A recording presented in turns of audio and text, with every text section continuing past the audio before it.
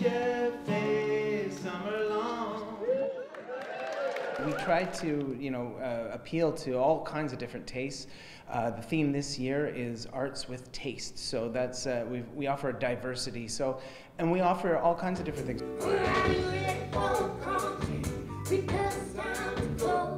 Go easy on me, baby. I was still a child, didn't get the chance to.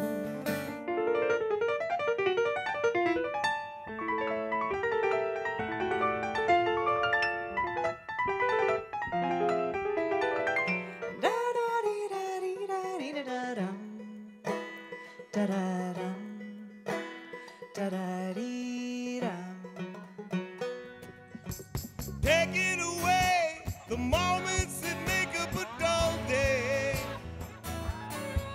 So we've got a fantastic lineup for everybody, full of different shows and events. We've got some returning favorites like Jim Cuddy, Lighthouse, Holly Cole, Bear McNeil's, but we've got some really exciting singer-songwriters like the Lowest of the Low, Hayden's coming, Tim Baker. We've got this fantastic show called Choir, Choir, Choir, where our people, the audience is actually part of the show. You get to be a choir and sing along, and they're going to be singing to Mamma Mia by ABBA, and lots of other great things that are coming down the pipe. The thing with the Festival of the Arts is we are Huntsville Central, right? So yes, we like to book the big names, but we also are here as part of our mandate to offer different experiences, young and up and coming artists or different outside of the box kinds of experiences.